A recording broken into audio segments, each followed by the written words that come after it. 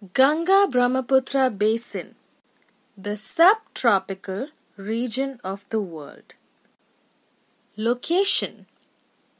Look at the map. Can you see the red outline and the blue outline on the map? On the first map. Yeah, all that area is showing the Ganga Brahmaputra Basin. The Ganga Brahmaputra Basin is one of the world's largest river basins. It is situated between 22° north and 30° north latitudes. It stretches from Punjab in the west to Assam in the east. A part of it also lies in Bangladesh. There's one more map, the small one. And all that green area, that is the Ganga Brahmaputra Basin. The northern plains are about 2,400 kilometers in length. The width varies from 150 to 300 kilometers. The plains of the Ganga and Brahmaputra, the mountains and the foothills of the Himalayas, and the Sundarban Delta are the main features of this basin. Can you see a picture of the Himalayas? Drainage system. This basin is drained by rivers Ganga, Brahmaputra and their tributaries. Look at the first picture. Isn't it beautiful? That is the Brahmaputra. The Ghagra, Son, Yamuna, Gandak and Kosi are the tributaries of the river Ganga. Lohit, Dhansiri and Dibang are the tributaries of the river Brahmaputra. Look at the second picture. That's a picture of the river Ganga. Climate. The Ganga Brahmaputra Basin experiences the monsoon type of climate. Hot summers and cold winters.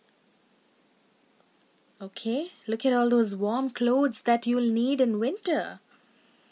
It experiences rainfall from mid-June to mid-September. So mid-June to mid-September is rainy season in this basin, in the Ganga Brahmaputra Basin. Soil. This basin is drained by many Himalayan rivers. Rivers like Ganga and Brahmaputra have formed the northern plains of India. This plain has a thick cover of alluvium. It has very fertile alluvial soil. Agriculture is the main occupation of the people of the Ganga Brahmaputra Basin. Their main occupation is farming, agriculture. Can you see a farmer there? He's watering the plants. Natural vegetation. In the early times, this region was a dense forest. It was the habitat of many wild animals. This region has the tropical deciduous forests. Teak, sal, peepal are the main trees of these forests. Can you see those trees? The picture of those trees? Teak, sal, peepal. And the next one, look at the next picture. That's thick bamboo groves are common in the Brahmaputra Basin. In the Delta region, the tidal forests called the Sundarbans are found. Can you see the Sundarbans in the picture? In Arunachal Pradesh, Assam, Sikkim and Uttarakhand. The coniferous trees like deodar, pine and fir are found. Can you see the coniferous trees in the pictures? A picture of the deodar tree, pine tree, fir tree. Don't they look nice? Wildlife. Langurs, leopards, elephants, tigers, deers, monkeys are the main animals of this basin. Can you see the picture of a langur? The Sundarbans are famous for the Bengal tiger as well as crocodiles and alligators. Can you see the picture of the Bengal tiger? In the Sundarban. In Assam, one-horned rhinoceros is found. Look at the picture. The delta and the coastal regions are rich in a variety of aquatic animals and fish. And these are some fish that are found in this region. Katla, can you see it in the picture? Hilsa and Rohu. Kaziranga, Manas in Assam, Sariska in Rajasthan and Banbasa in Uttarakhand are the main wildlife sanctuaries of this region. Can you see the picture of all these places? Manas Wildlife Sanctuary, Sariska, Kaziranga. Farming or agricultural activities. Agriculture is the main occupation of the people living in the northern plains of India. These are some crops that they grow here on a large scale. Let's look at them. First, paddy. That is rice. That's where you get your rice from.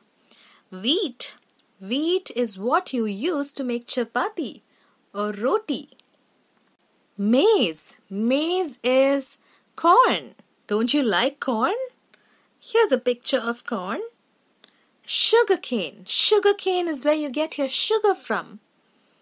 Gram. It includes chole, dal. Chole is known as chickpea in English. Then cotton. That's what you use to make clothes. Cotton clothes. Subsistence farming is very common in this region. What is subsistence farming? It means to grow crops for yourself, not to sell to others, but for yourself. In Bihar and Assam, silkworms are reared to produce good quality silk. Look at the silkworms in the picture, the white silkworms. And they are reared to produce good quality silk. Look at the silk material in the picture, the nice pink, the light pink. So soft. I love silk. Let's look at some of the commercial crops that are grown in this region. Commercial crops means they grow these things to sell them. Jute. Look at the jute leaf and what do you get? Look at the jute thread. Oh, it's a jute rope. Tea. Look at the tea leaves. Chai. Yeah. Tea leaves are used to make tea, the drink. Oil seeds. They grow seeds that produce oil like groundnuts, sunflower. What oil does your mother use in the kitchen? Sugarcane. Big farms have been established to grow rice on a large scale in the recent years. Mineral wealth. This region is rich in minerals, especially iron ore and coal. Can you see the pictures? Mineral resources are mainly concentrated in states like Bihar, Orissa, Chhattisgarh, Jharkhand. Iron ore, coal, manganese, mica are the most significant minerals found in this region. Look at the pictures. Transport and communication. All four modes of transport, roadways, railways, waterways, and airways are well developed in these regions. And they are also in demand for the movement of cargo. So people use these modes of transport to travel from one place to the other and also to transport their goods. This region also has a high level of industrial development, agricultural and mining activities. Look at the pictures of a factory, of an industry, mining. Waterways and pipelines are more developed in this region than anywhere else in India. Kolkata is an important international port. It lies on the banks of the river Hooghly. Look at the Kolkata International Port. The Ganga Brahmaputra Basin, the subtropical region, is a great tourist attraction.